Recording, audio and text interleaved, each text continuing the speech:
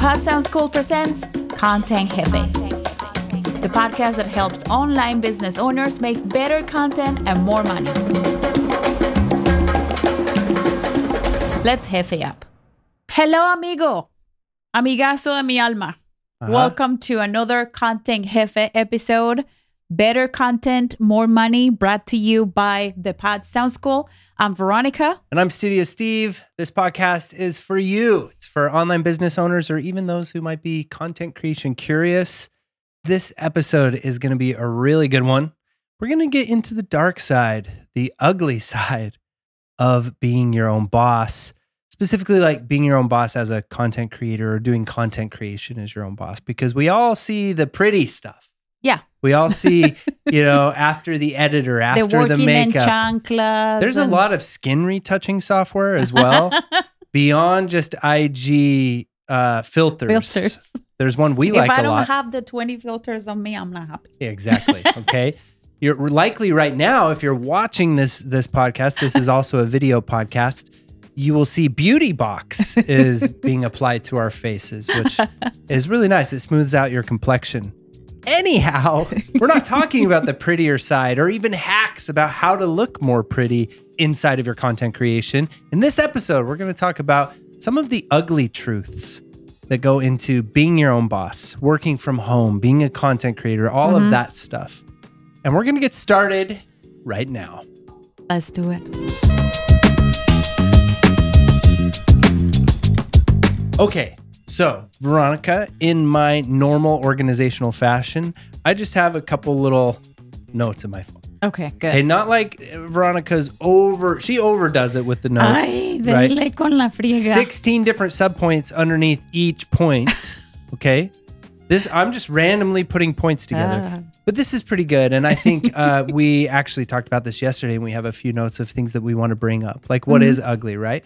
And so I'm going to just mention and let me tell you, we wouldn't do anything else with our lives and with our professional lives. We're very happy with what we do. Yeah, exactly. And this has brought us a lot of fulfillment. Yeah, a lot of freedom, joy, and freedom. I mean, we just went on a month-long vacation. If you were to rewind 4 years from ago, when Veronica was still working as a corporate lawyer. And I remember, we have family in Colombia. We have a second house in Colombia. I mean, at the time we didn't, but still, you had a family in Colombia. And it's like, how long, you get 2 weeks a year? Yeah. At these corporate gigs? Yeah, you don't get more than 2 weeks. When are you going to go visit your family? That was one of the reasons why I decided to go full-time into what we do, into our business. Yeah. It was because I wanted to have the freedom of stay in my country for a month and bring our kids and have them hang out with my family and learn about my culture. On your terms and do things on my terms. So there's a lot of positive, but we feel that there's some things that are not as positive that are worth to share. Yeah, and if you're expecting them, if you're just getting started, you'll know how to butt up against them, navigate those problems. And we're also not just going to talk about the ugly side of being your own boss, but we're also going to give you hints and tips and maybe some of the mistakes we made and how to overcome them as well in this episode. So it's going to be really fun. The first one, which is funny because right before we sat down to record this episode, we encountered one of these. Oof, yeah. And it is the trolls. The trolls. I'm not talking about those cute dolls from the 90s that made that appearance in one of the Toy Story movies it was the intro, I believe, of Toy Story 3, because we just watched it where they're like, the trolls are on the train. Oh, yeah. You know, the hair? I'm not talking about those trolls. I'm talking about internet trolls. Yes. Right? Yes. And that's one of the things that you're not prepared for. How can you be prepared to just get so much hatred for the work that you are so bravely doing, and so much love that you're putting into your content, and so much love that you're putting into your business? You just can't believe that there will be haters out there, but they will be. Yeah. And some of them are going to hurt pretty bad. Rite of passage. It's a rite of passage. And I love it though, because I think one of the greatest things about starting your own business, and definitely one of the greatest things about content creation, is the way that it forces you into self-improvement like nothing else I've ever experienced in life. And it's amazing because you get to this fork in the road constantly where it's like you can either improve yourself or you can just quit the whole thing altogether, you know? Like it's amazing. So for me personally, the ones that cut really deep, the ones that I allowed to hurt early on, and there's one in particular, I don't know if we've talked about it publicly or not, but there was, I don't even have to necessarily say what the comment was or anything like that, but I think it was on our Apple Podcast comment review of our podcast, our original podcast, the Pod Sound School podcast, just basically saying that we were a sham, that Studio Steve didn't know anything. I went a little nutso, if you remember. I went crazy. It was so hard for me. And I wound up finding who the guy was because I guess if you're gonna if you're gonna be a troll, like don't have your name actually be your username on iTunes, because I was able to find him and his wife. I started sending messages to both of them, and you're like, Steven, that is not okay. Anyway, he removed the comment though, so my craziness, like, oh man, don't F with Studio Steve. After you started messaging his wife. Like if you leave a bad comment to the Pod Sound School, Studio Steve will stalk you. He'll stalk you. But anyway, what wound up happening after that initial, I don't know what kind of response that was, is it actually brought up all sorts of insecurities I have, and I was able to deal with those and then move forward. And since then, and a few others of those trolls, I can honestly say that it just doesn't even faze me at all anymore. No. It's something that I learned in a book that I read from Maria Forleo. Yeah, Marie Forleo. Marie, not Maria. Well, you can call her Maria. Mercedes.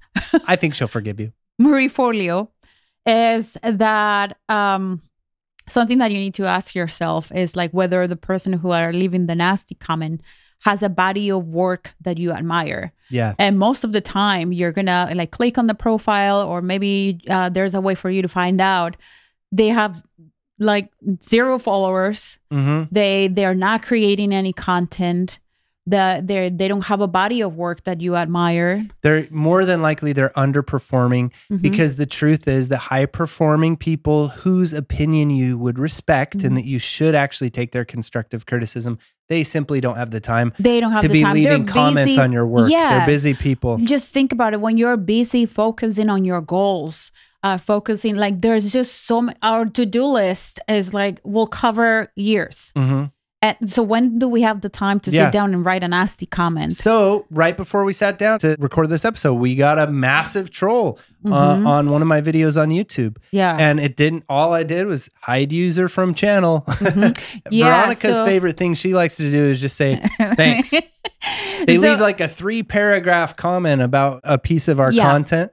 And instead, which by the way, I read all the comments. And if the comment, it's worth, you have to read them and make the judgment. Is this comment attacking my character, or is it saying something that is valuable for me to apply in the future to my content? Maybe there's a better way for me to deliver the information, or there's some kind of thing that I should improve. And for those, I just spend the time to reply and be like, thank you. Yeah, thank you for pointing that out. I'm going to keep that in mind for my next piece of content. But if, sometimes I've gotten hate letters. Yeah. There are pages and pages. And to that, I just reply, thanks. Yeah. Thanks.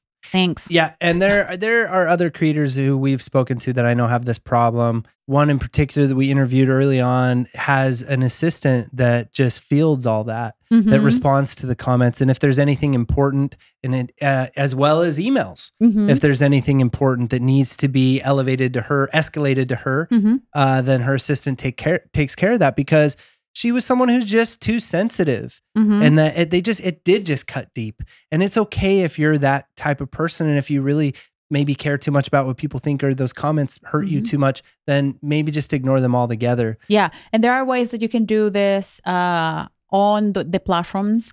There are many different ways that you can protect yourself from nasty comments on Instagram. I know that right now, a few weeks ago, Instagram rolled a new feature that you can add certain words like I hate, or words that point to spam, and highlight those words. So every time somebody tries to comment using those words, then the comment doesn't appear on your post. On your post or Same you can do on YouTube. You can do that on YouTube You can as well. hide comments. You can block people. There are many different. You are the captain of the ship. Yeah. You don't have to put up with shit being thrown at you and just like taking it and just giving those people the light. No, you can control those. You can control those, yeah.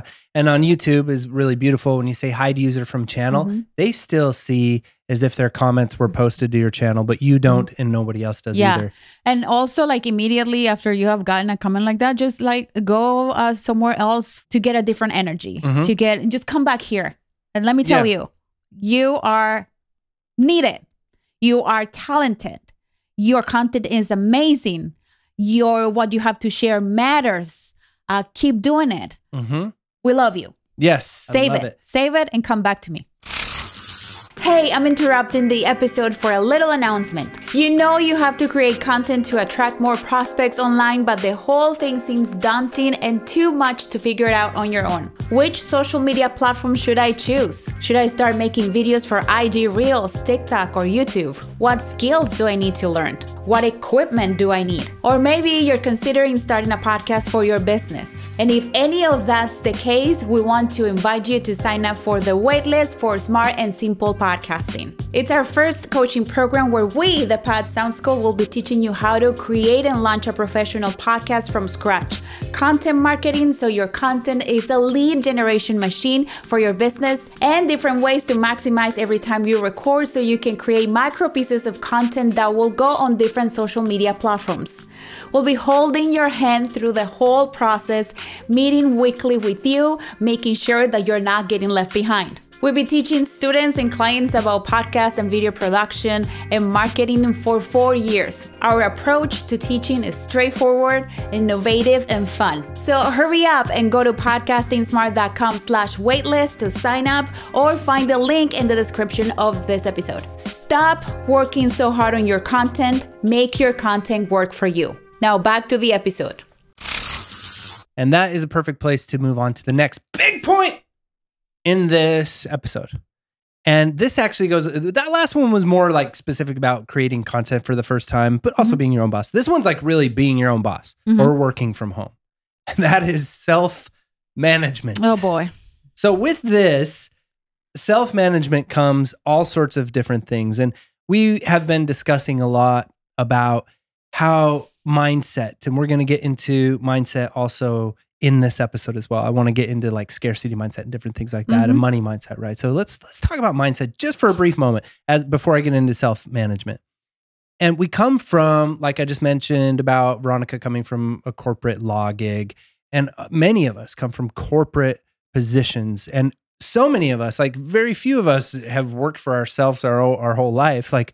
And so we're built in with these mindsets that come from, always having to perform according to somebody else's standards, always being judged by our performance, by those certain performance metrics from every different job and all of that.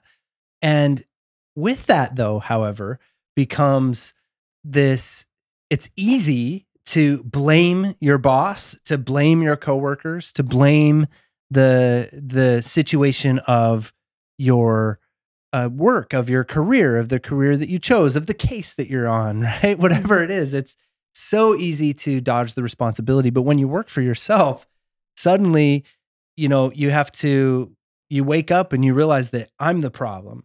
All this time I've been blaming my boss, but it's me that has the limiting beliefs. It's me that has the bad habits and the hangups and procrastinates and wants to take too many naps. And with self-management, you now all of a sudden have to worry about setting your own schedule, organizing all of your own shit and your own mindset. And again, now becoming even better of a person. Yeah. You're not going to have anybody to get mad at you if you clock in an hour late. If you make too many trips to the bathroom and you take forever, then nobody's going to get mad at you. So all of those things. And then on top of like figuring out all this online business thing, like growing your business, running a business, being a CEO, then you have to deal with your personal stuff too, which is getting in the way of you growing your business as well. Yeah. So you have to put in the work of personally, and you have to put in the work for your business, and it can be like pretty overwhelming sometimes. Yeah, it can be really overwhelming, incredibly, but also like incredibly fulfilling and too. rewarding as well. Mm-hmm. And I think the biggest discoveries or the discoveries that I've been making recently on a personal note with this is this idea of when you're talking about negative mindsets, right? As perfectionism is a big one, but then also the idea of imposter syndrome is huge. And all of us struggle with that. And then self-sabotage is another big one too. So we're always like self-sabotaging ourselves for whatever reason. And usually it comes from a place of our self-esteem or our self-worth or our own insecurities. There's also like a thinking error, I think, in play a lot of times that states like, if I'm not going to be a successful entrepreneur or successful business owner until those things don't exist anymore. And now I'm realizing that it's actually those things will always exist. And even when you have $1 billion in the bank, you're still going to have the self-sabotaging and the negative mindset stuff there with you. And you still just push through that. You still just continue to... You get shit done. Yeah. And you continue to put out content. You continue to develop new products. You continue to collect data. And you get better at sort of balancing out that side of yourself. And then also, I think importantly, giving space for that. Mm-hmm. So an example of that would be in our own content creation. We are batch recording a bunch of podcast episodes right now in this moment. And we change outfits every time, and we're trying to record 4 podcast episodes in one shebang so that gives us a month of podcast episodes. And before it, just with like all of this self stuff that I'm going through on a personal level, I had to give myself space, and unfortunately Veronica had to be present for it, to basically just have a meltdown and a freak out and an identity crisis. But if I were to compare that identity crisis or that freak out of stress to other freakouts that I've had in the past, it's progressing and it's getting toward a better way in self-development, that it didn't have to destroy the day. It didn't have to keep the work from happening. It didn't have to make any of that be a problem, you know? And that has to do with taking responsibility for what it is, evaluating the situation, and moving forward as the imperfect human that you are. Mm-hmm. And that's all would have been something at my corporate gigs or in all the gigs where I was working for other people or at studios or on film sets or whatever, would have never held that mirror up to myself. Yeah, no. And the freakouts that I would have had would have been in private. I would not have given them space. I wouldn't have honored them for what they are, for what they're trying to tell me about myself.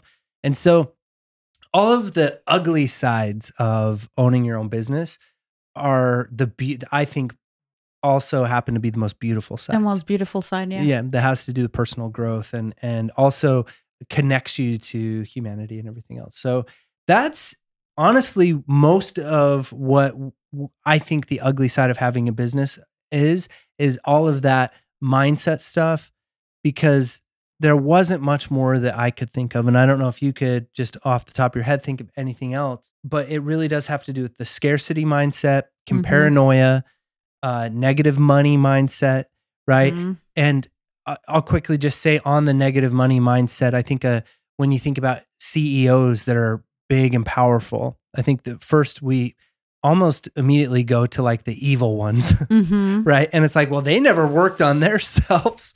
And so maybe actually I should stay a piece of shit asshole my whole life, because that's actually the secret to success. And that couldn't be farther from the truth. And so there's all those kind of money mindsets that more money comes with more responsibility. That's going to creep in there. More money is evil, right? All those kind of negative money mindsets that we have. But to finish this episode off, I think the other big one when it comes to being your own boss, and especially as the creator economy becomes even bigger than it is. I mean, even this year, it's huge.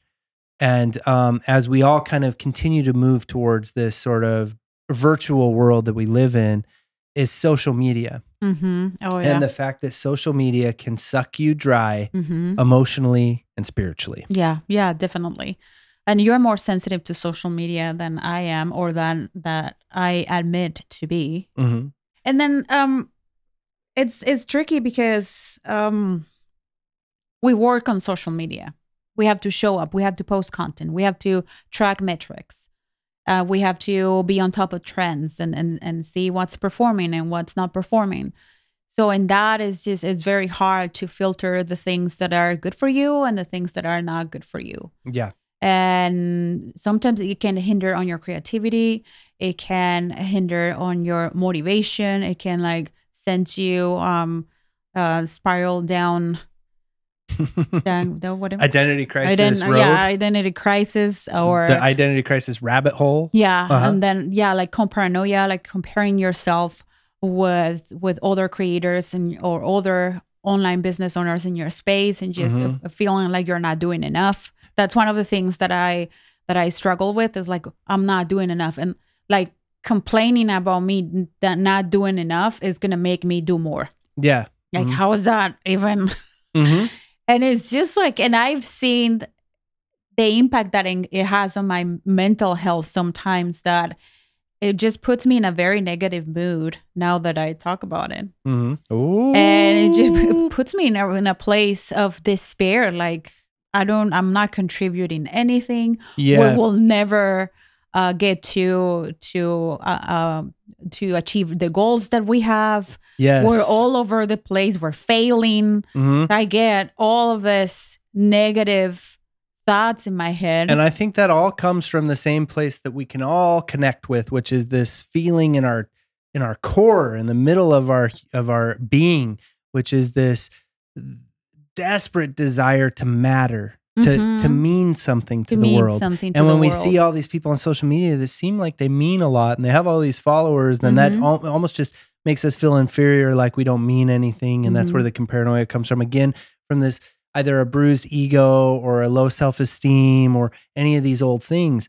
All of that stuff that we've talked about, again, is only a luxury. And yes, it is a luxury of owning your own business or being your own boss, because none of that stuff is going to come out when you are just an employee of somebody else. No, definitely not, because you just go home and forget about work. Yeah, as long as you're getting the paycheck, you get the paycheck and you do your damn thing. And you know, as far as you blame your caca boss. Yeah, you blame your caca boss. You improve your own performance. You ask for a raise the way you need to for work. But and you know, you could obviously argue that if you want to, you know, go up higher in the ranks of whatever gig you have, that yes, also self-improvement would obviously be what you should do there as well too.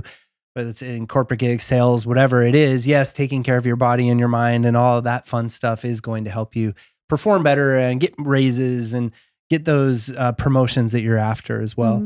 But I think that wraps it up for this episode. And, I think so too. And really the big takeaway is just to give space for your human parts and to believe in yourself and to be your number one fan and to allow yourself to be human and allow yourself to have freakouts. And also something that it's been helping us a lot is just to spend those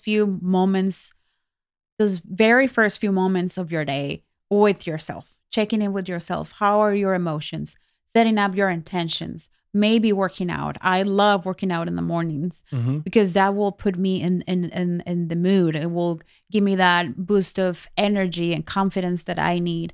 And focus on your to-do list, on the things that you want to accomplish for the day. And those little deposits, daily deposits, will get you where you want to be. Absolutely. There's no question. If you stay consistent with little daily deposits, you could call them MITs, or most important tasks. A big list of all the tasks you have to get done, and pick one of those tasks to do every day.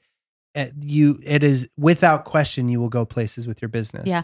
Also surround yourself with mentors, with people who would bring you like that positive energy, who would teach you things that are useful for you, that will put you in the mood, that will give you a lot of energy, and that's what we do. We read a lot of books. I listen to podcasts too, that will just like center me and will put me in a positive vibe, so to speak. Yeah. And with that, don't forget to follow me on social media. I am on Instagram at Pod Sound School. Yep. And you can find me on Twitter at Pod Sound School. Also, again, this is a video podcast that you can watch on either YouTube or Spotify. And it's an audio podcast available on all the podcast directories. Make sure you follow the pod, leave a review about it, all of that fun stuff. It really does make a huge difference in our lives. And that's something that we could easily do an episode about the beautiful aspects of this content creation, this being your own boss. And that is you. You are the beautiful aspect of that. And even though we talked about how we've come to ignore or just give our little thanks replies to our negative comments, the positive comments make our lives. They shape it's just why we're doing it. They keep us going. So if you're out there and you're a listener and you're a fan and you've been following our content for a while, don't be a stranger. Let us know that you exist. Tell us a little bit about your story. We'd love to get to know more about you. And we'll see you on the next episode. Bye.